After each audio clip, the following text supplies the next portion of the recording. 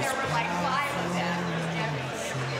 This one up above the plains, it's taking me to places I never thought I'd go.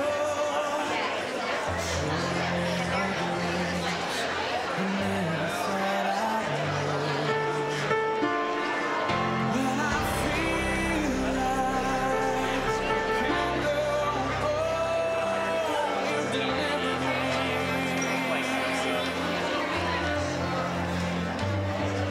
When the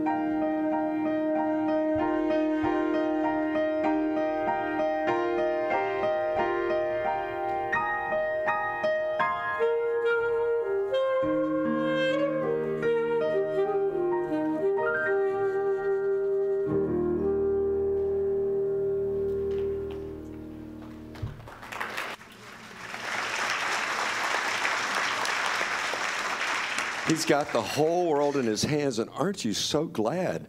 And aren't you thankful that he does? And we can trust him in all things because of that. And that is a great thing. There are some folks in our church who have trusted God with their entire lives. They've asked Jesus to come into their hearts as their Lord and Savior, and they're celebrating today through the ordinance of baptism. So let's call our attention to the screens, and let's watch and pray carefully. Good morning. In the first service, I baptized 2 adults. In this service, 3 children. What an exciting morning it has been.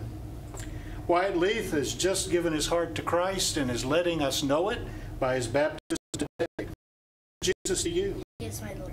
Wyatt, on your profession of faith in Jesus, it's with great joy I baptize you, my brother, in the name of the Father, the Son, and the Holy Spirit. Buried with Christ in baptism, rise to walk in newness of life.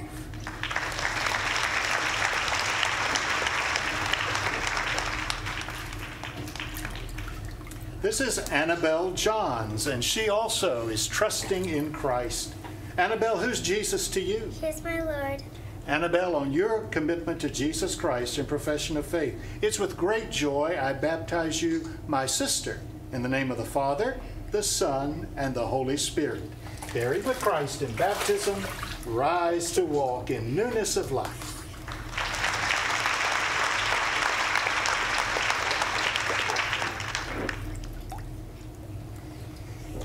Alexandra Myers, or Allie, you also have given your life to Jesus Christ. So who is Jesus to you? He is my Lord.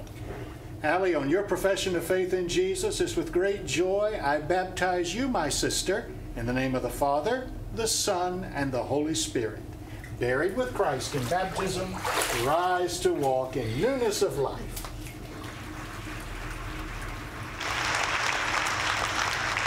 Lord, we've done as you've commanded us, and still there is room. Let's worship together this morning by reading God's Word together. Would you stand? The words are on the screen, and then we're just going to launch right into joyful praise. Would you read the words with me on the screen? Shout for joy to the Lord, all the earth. Worship the Lord with gladness. Come before him with joyful songs. Know that the Lord is God. It is he who made us, and we are his. We are his people, the sheep of his pasture. Enter his gates with thanksgiving, and his courts with praise. Give thanks to him, and praise his name. For the Lord is good, and his love endures forever. His faithfulness continues through all generations.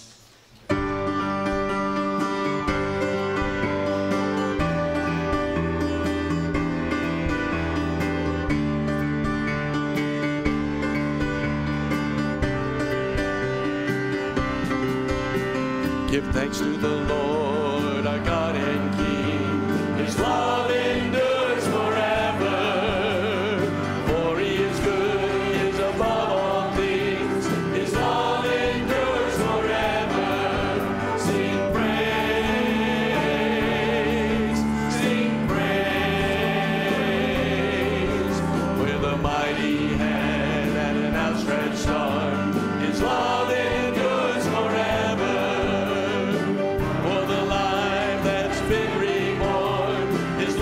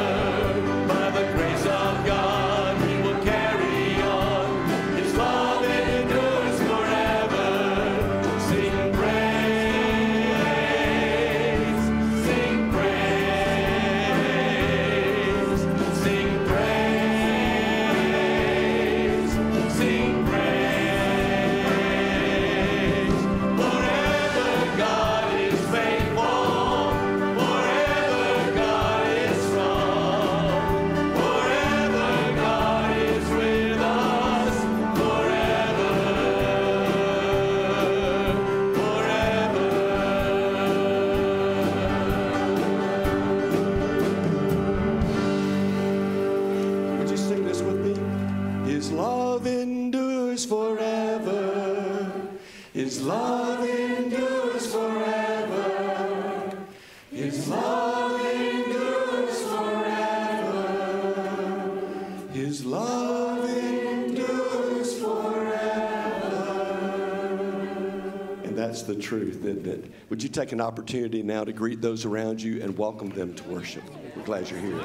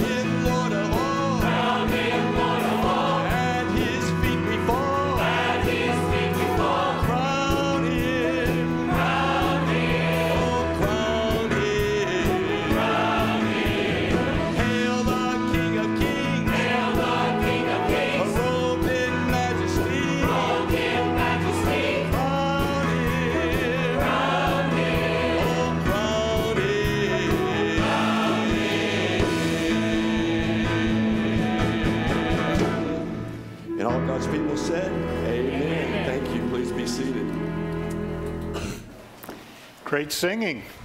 I hope you had a happy Thanksgiving. Did you? Everybody have a good one? Well, you're here, and I'm glad you made it back from Grandma's house to be with us in worship today. A lot of our folks are out on 95 somewhere, probably stalled in traffic, trying to work their way back to us. We'll pray for them. Maybe they're watching. I hope maybe they're tuned in and streaming with us and singing along in the car. If you're our guest today, and I know we've got many throughout the room, you can help us by filling out the communication tab in your program. Tell us about yourself, and then at the very end of the hour, put it in the offering plate so we'll know who you are. We'd like to know where you're from, and if we can help you in any way, we're certainly eager to do that. It's going to be a wonderful service today. I'm excited to be with you through it today as we honor the Lord. Let's bow our heads together. Our Father and our God, we give you thanks for this day. Thank you for the privilege of gathering together after a long holiday season to worship. We pray that you'll be glorified in what we offer today. Be with those who are far away from us still, on their way back home. Give them a safe journey. Those who are grieving, we pray comfort for them. And those who are sick, healing for their bodies. Lord, where there's a spiritual need, I pray you'll meet it. And where there is a physical need, great suffering going on all around our world, you would be there through your people to help bring light again. We give this hour to you now for your honor and glory, and we pray in Jesus' name, amen. I want you to listen to this song the choir is going to do. It's one of my favorites, and it's an adaptation from Psalm number 8. Listen carefully.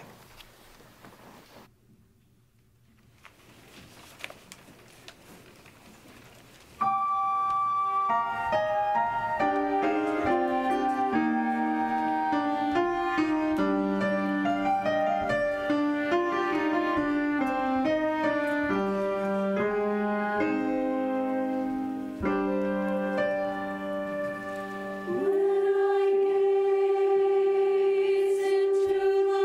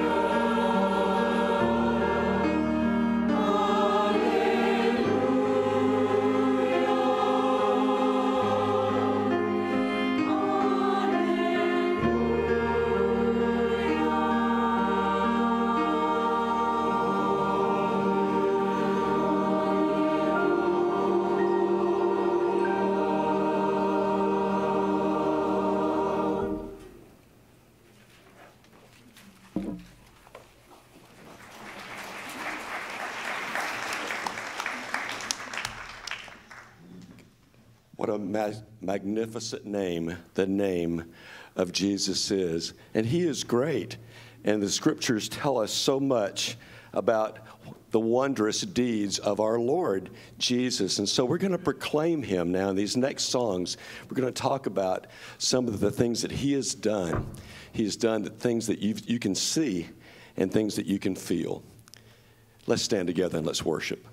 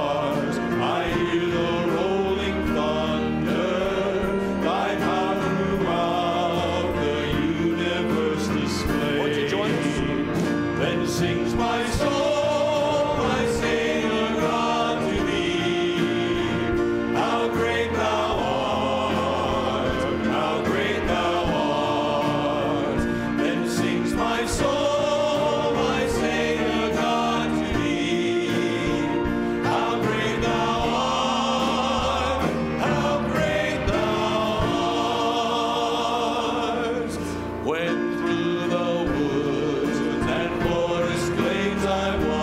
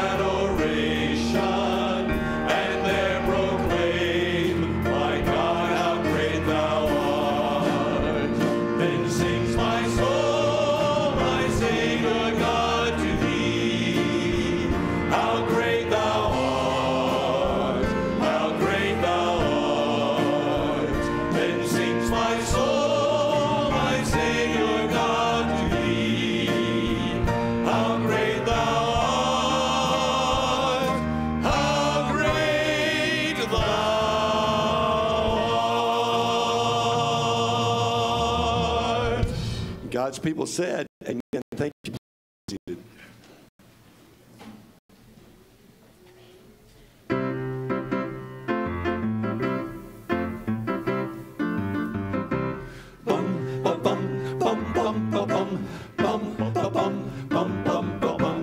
I know a man who says we can know what God has planned for us all to be.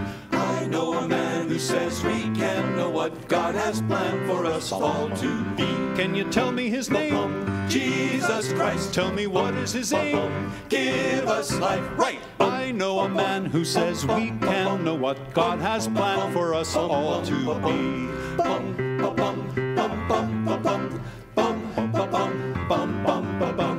I know a man who died upon a tree that we might live eternally. I know a man who died upon a tree that we might live eternally. Can you tell me his name? Jesus Christ. Tell me what is his aim? Give us life. Right. I know a man who died upon a tree that we might live eternally.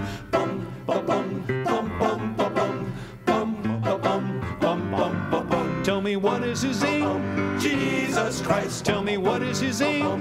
Give us life. Right. I know a man who died upon a tree that we might live eternally.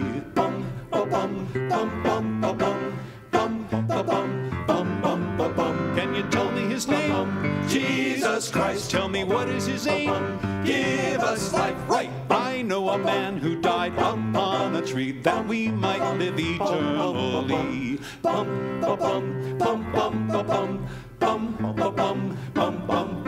Right.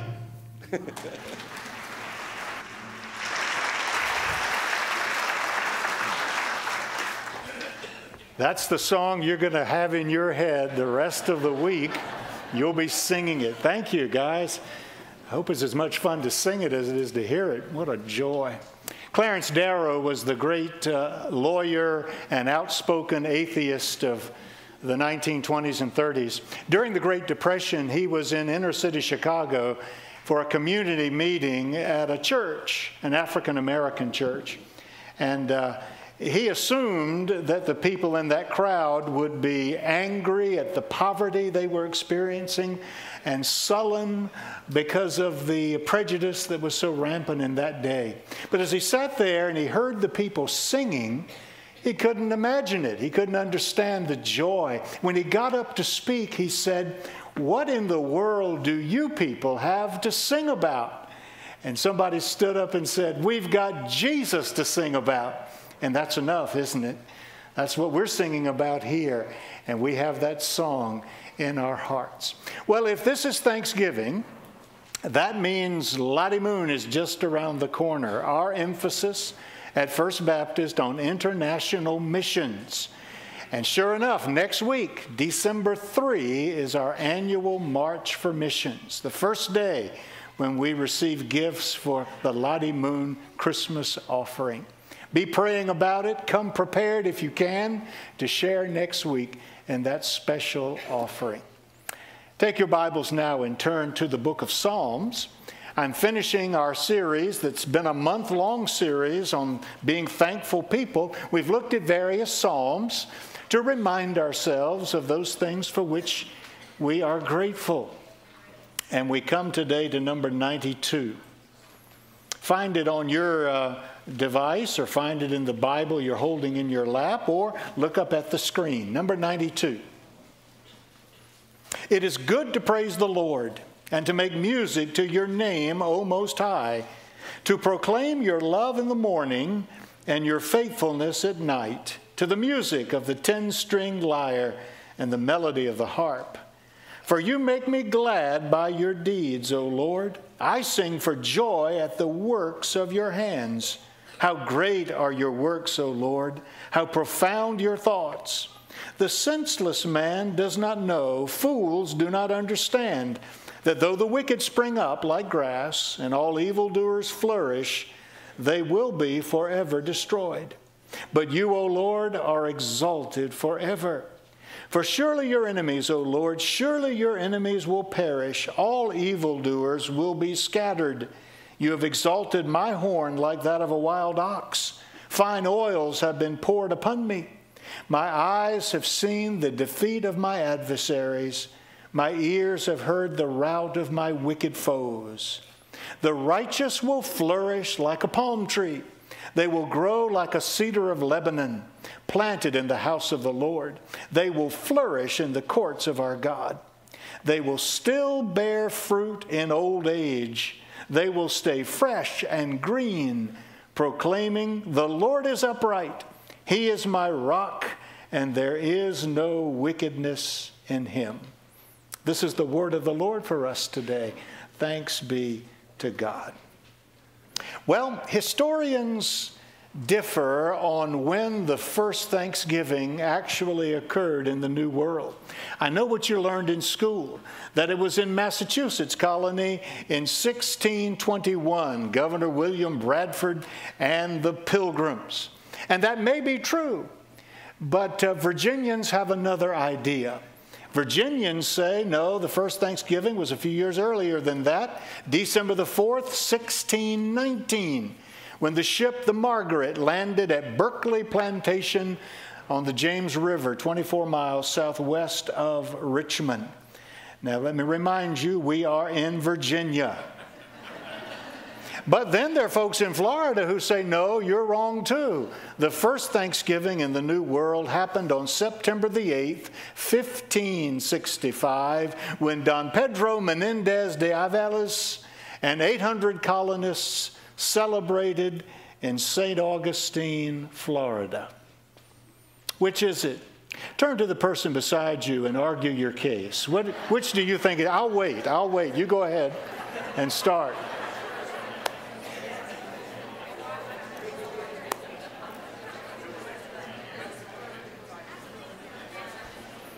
All right, did we agree that it's Virginia? No, actually, it goes back further than that. And our psalm today gives us the answer. This is a Sabbath psalm, and it's the first of several in a row that would be sung in Sabbath worship from the Jewish people. The answer, though, is that every day is Thanksgiving Day. Every day. Psalm 118, verse 24. This is the day the Lord has made. Let us rejoice and be glad in it. We sometimes say that on Sundays, but you can say that every day. Every day, this is the day the Lord has made. Psalm 34, verse 1. I will extol the Lord at all times. His praise will always be on my lips. And Paul wrote in 1 Thessalonians chapter 5, verse 18, give thanks in all circumstances, for this is the will of God in Christ Jesus for you. Give thanks always. Now, we've just come through Thanksgiving, so you've done it. You paused, you gave thanks to God. Here's what I'm saying to us today. Since you've started it, stick with the routine. The routine of giving thanks to God. Now, I know what somebody will say. Routine? Is that the right word, Pastor? Doesn't routine suggest a ritual or doing something by rote, doing something without thinking? Isn't that a routine? No. A routine is part of the rhythm and regimen of your life. A routine is like brushing your teeth every morning. It's like taking your vitamins or your meds. It's like exercising. It's like getting up tomorrow, I hate to mention it, and going to school again. It's a routine, but it's what life is made of. Since you're already doing it, make daily thanksgiving your routine. God demands it. We're told in Scripture, in Psalm number 92 and throughout the Bible, one of the 10 Commandments, it's from page to page, cover to cover in the Bible. God demands our worship. C.S. Lewis used to be bothered by that. He was concerned that God evidently was so insecure and needy and self-centered that we had to always be telling him how great he is. And then one day, Lewis realized that we're the ones who need this. We're the ones who need to give thanksgiving to God. What other response can there possibly be? In the presence of His greatness and glory, His majesty, and in the face of all He's done for us, what other response is there but praise and thanksgiving? A holy wow, God, at what you have done. When are we supposed to offer this thanksgiving? Faithful Muslims worship and pray 5 times every day. They were worshiping on Friday in Sinai when so many hundreds of them were shot and killed. We ought to be concerned about that. They lost their lives going about their worship. Well, they pray 5 times a day. How about you, Christian? How many times do you stop and pray and thank God for what He's given to you? How many times a day do you check your email or check your Facebook just to see if there are any updates, just to see if somebody's responded to what you said, just to see if something urgent is coming over? We do it all day long. Whenever there's time, we grab it a moment here and a moment there. How about praising God? Now, the psalm gives us the answer. Look at it in verse 1. It is good to praise the Lord, to make music to your name, O Most High. Verse 2, to proclaim your love in the morning and your faithfulness at night. Well, that's a suggestion right there. Why not do it at least twice every day? In the morning and then in the evening. In the morning, before your feet hit the floor.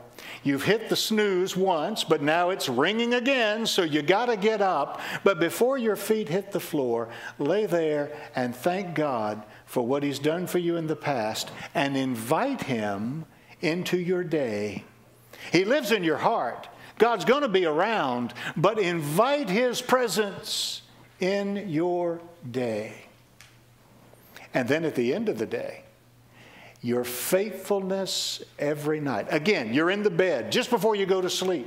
Rehearse, remember, remind yourself of all that God did for you during the day.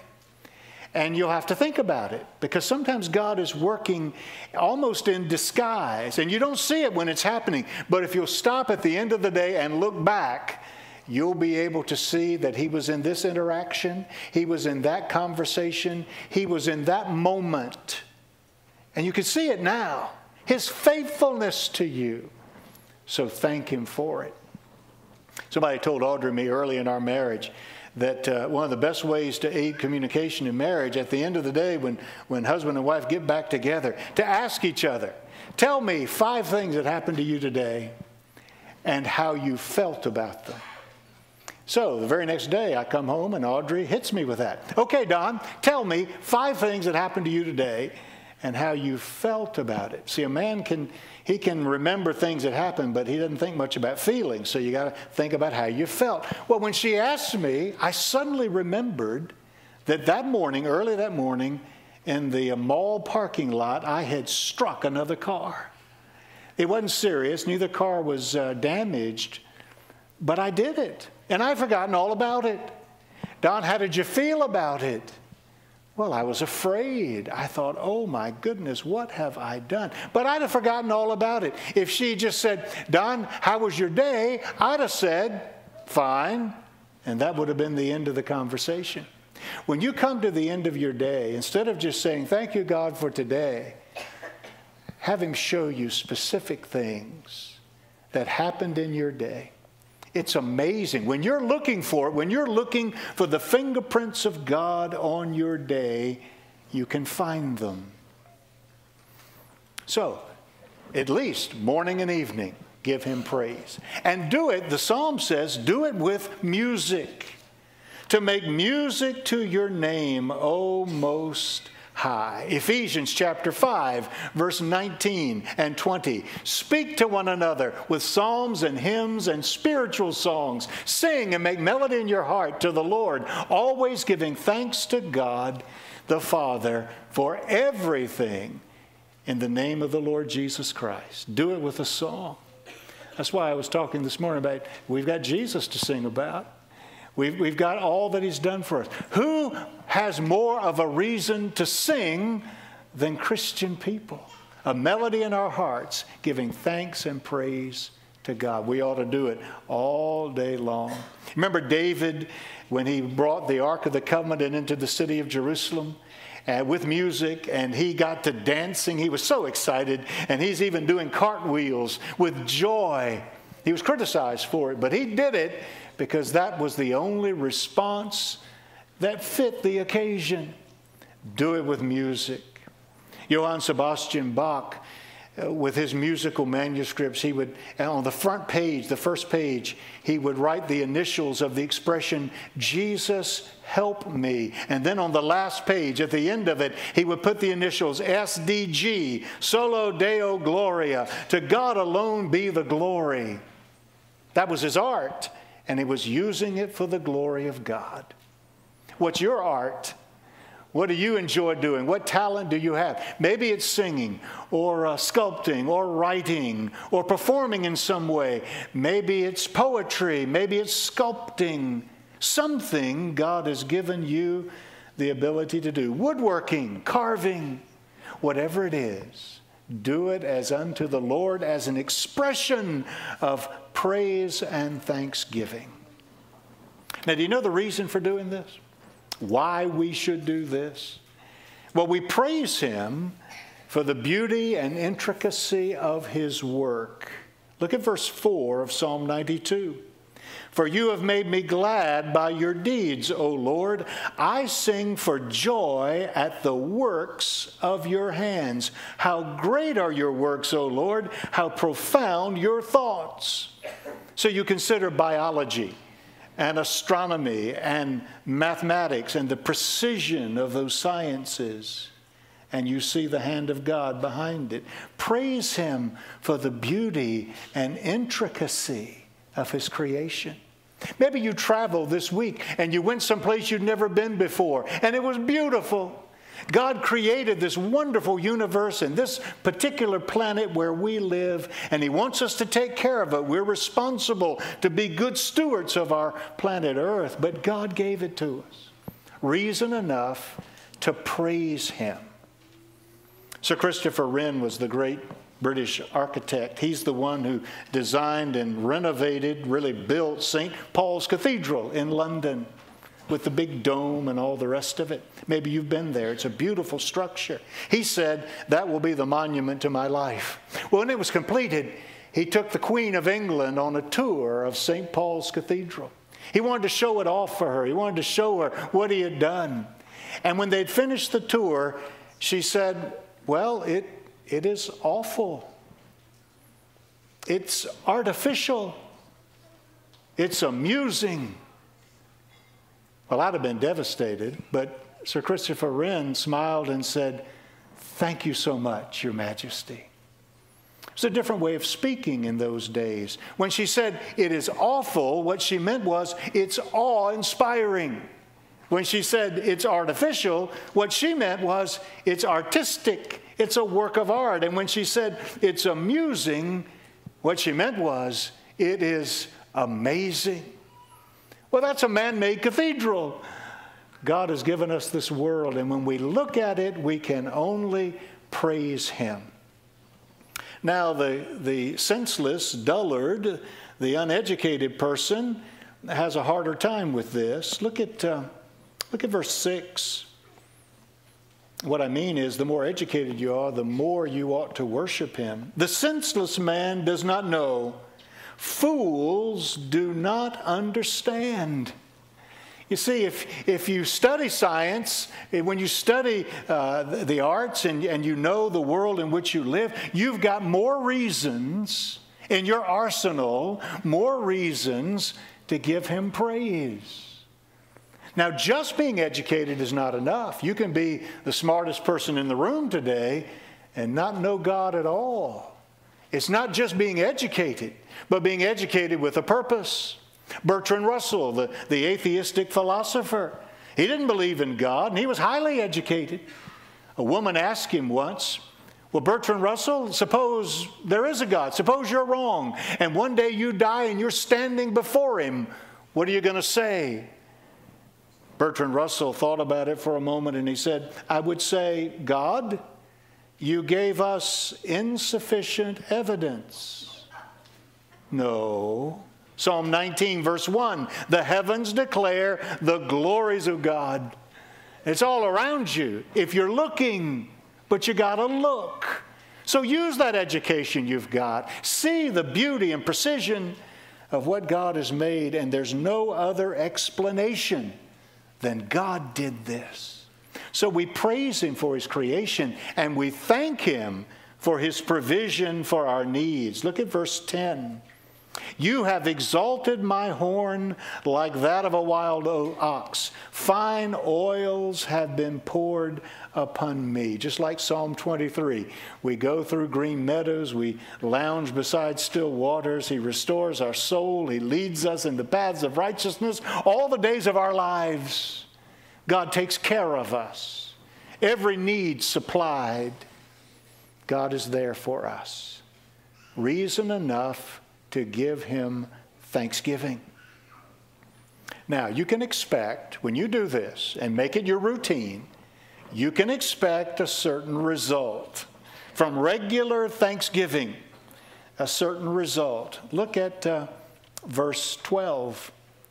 The righteous will flourish like a palm tree. They will grow like a cedar of Lebanon, planted in the house of the Lord. That reminds me of Psalm number 1. Just like a tree planted by the rivers of water. Reminds me of Psalm number 1. Planted in the house of the Lord. They will flourish in the courts of our God. They will still bear fruit in old age. They will stay fresh and green, proclaiming the Lord is upright. He is my rock, and there is no wickedness in Him. What can you expect from a life of daily thanksgiving? You can expect, number one, to flourish. To flourish. A full and wonderful life. You won't always see it in the moment, and it will be different for you, person beside you, but your life will flourish because it will have the hand of God upon it. He inhabits the praises of His people, and He'll be with you in a way He would not be with you otherwise. When praise is on your lips, you'll flourish. And more than that, people will want to be around you. When you have the reputation of being a positive, thankful person, you're always thanking God, and you're always thanking people for the things they do for you. You're grateful. And somebody once said, if you don't express gratitude, do you really feel it? Do you really feel it if you don't express it? When you are known as a person who is always grateful, people will be drawn to you. Your life will flourish. But then he says, number two, you will be fruitful. Fruitful, the fruits of the Spirit, Jesus in your life, but also the way you have influenced other people. That will be fruit you are bearing in your Christian life. Even in old age, even after retirement, even after you've done your part, all the way to the end of your life, you can still be bearing fruit. And isn't it wonderful when you realize, and it doesn't happen every day, but when you realize, yes, my life has counted for something. Yes, I didn't pass this way for no purpose. Yes, I did touch a life here and there and pointed them toward God. That is fruitfulness. And it comes to those who are thankful. You've already started, so don't quit now. Keep going with it. Make it your daily routine to pause in the morning and in the evening and any time in between to give thanks to God. Let's pray. Would you bow with me? In the first service, we had 2 couples, 4 adults came to join their lives with ours. They wanted to be a part of us. And I have to think there's somebody here in the room now who would love to be a part of our church. We invite you to join us. You saw some folks get baptized this morning, and maybe you've never been baptized, and you'd like to get in on that the next go-round. We would encourage you to do it, to profess your faith. If you're ready for the first time to put your faith in Christ today, to trust Him as your Savior, you come and we'll show you how to do that too. Lord, thank you for this time in your word and this time of worship today. Now, grant boldness and courage to respond to what we've heard and to join our lives and to something that is meaningful and will change destiny. I pray this in Christ's name. Amen. Let's stand and we sing.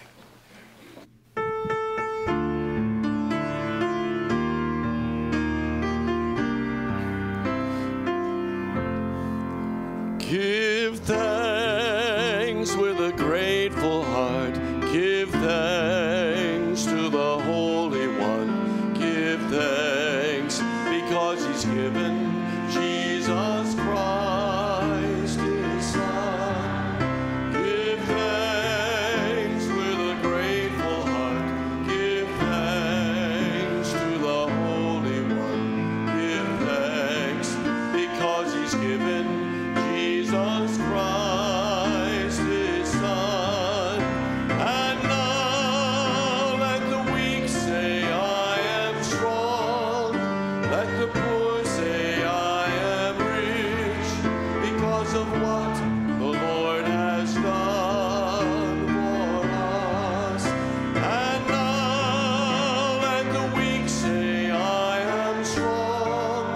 Let the poor say, I am rich, because of what the Lord has done for us. Give thanks. Give thanks with a grateful heart. Give thanks to the Holy One. Give thanks because He's given Jesus Christ, His Son. Give thanks with a grateful heart. Give thanks to the Holy One. Give thanks because He's given Jesus Christ, His Son. And now let the weak say, I am strong. Let the poor say, I am rich, because of what the Lord has done for us. And now let the weak say, I am strong. Let the poor say, I am rich, because of what the Lord has done for us. Give thanks. Please be seated.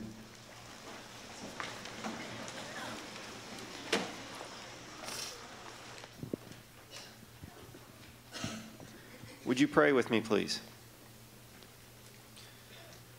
Lord, we just thank you for this time to give thanks, and we pray that you'll help us to give thanks every day, to be aware of your care all through the day, and to recognize your faithfulness. We pray that you'll just help us to strive to walk with you all day long, and then we can proclaim your presence and share our witness to your power with others, Lord. We just pray that you'll take our tithes and offerings, and that you'll bless them for your glory, Lord, and keep us safe and healthy until next week. In Jesus' name we pray. Amen.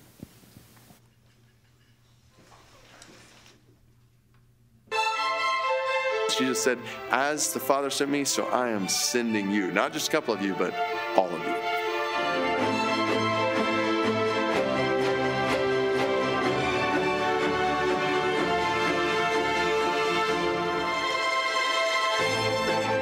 God's still calling people. He hasn't stopped. Not just to be pastors, not just to be teachers, not just to be local missionaries, but to reach all the nations.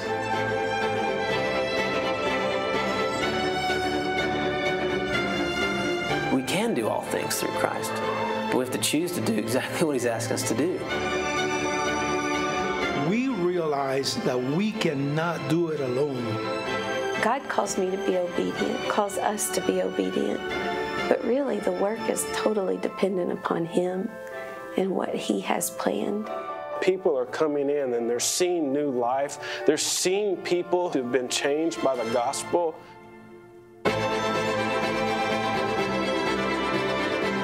Someone from every tribe, every tongue, and every nation will be at the foot of Jesus. this is living. This is joy. This is satisfaction. This is reward. This is what we were created for. It's what we're wired by God to do. And it's when we do that, yes, we'll risk certain things in this world, but we'll realize real quickly that the risk is far outweighed by the reward.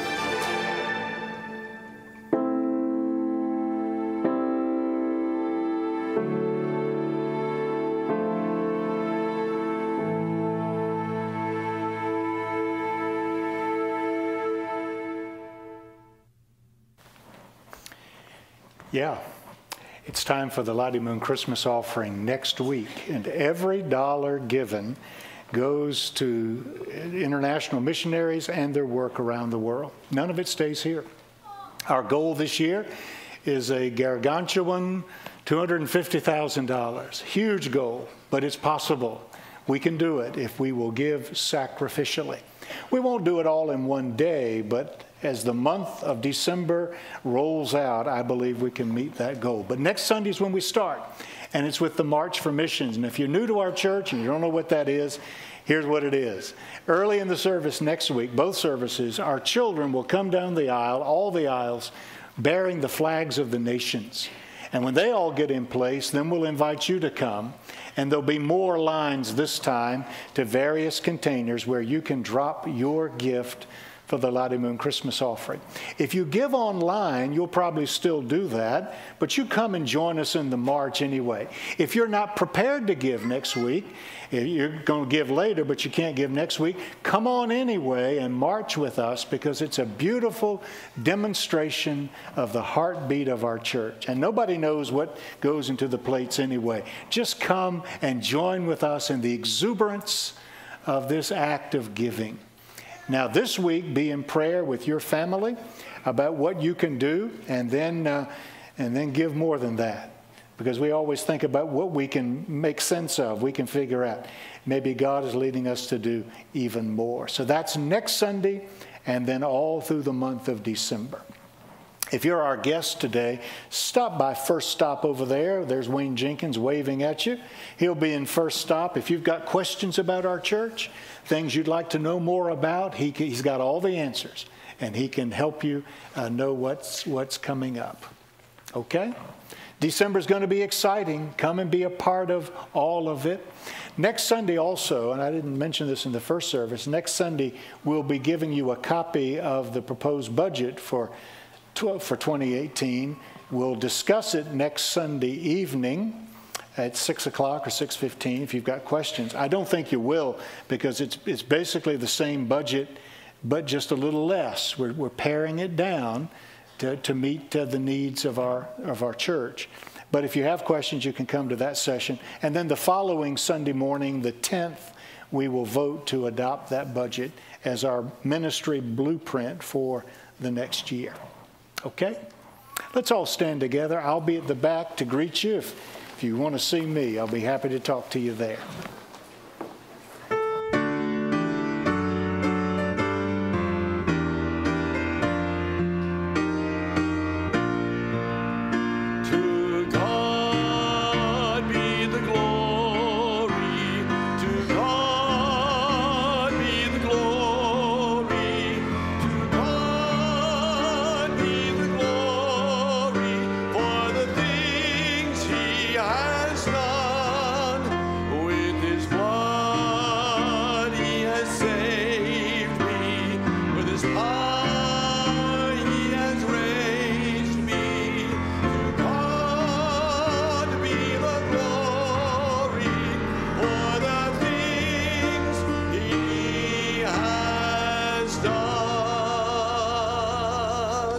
Have a blessed day in Jesus. Thank you.